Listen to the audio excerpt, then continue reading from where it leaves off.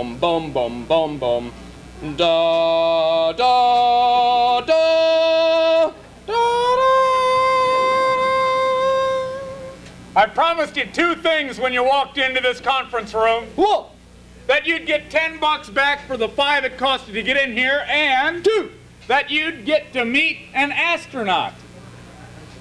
You want your money, don't you? Sure you do. You're wishful thinkers. That's why you're here. Well, here's your money. Come and get it. Wex Wexler was the first character that Dan did that had the pompous attitude of Dr. Science, but it all came from motivational speakers. We had a long bit with this character called Dare to Be Stupid that was basically pretending to be like at a windowless room in a hotel by the airport. You know, those things where you sign up for a seminar.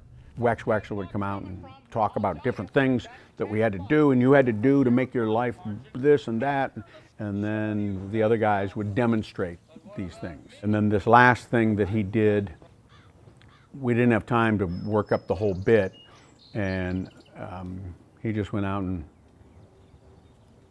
wung it. I took a joke that I'd heard someplace and combined it with sort of a motivational speech about life insurance salesmen, and then used the whole thing as an excuse to sing like Jack Jones, to sing the Love Boat theme. It reveals Dan's gift for utter bullshit. And he has a rare gift for it.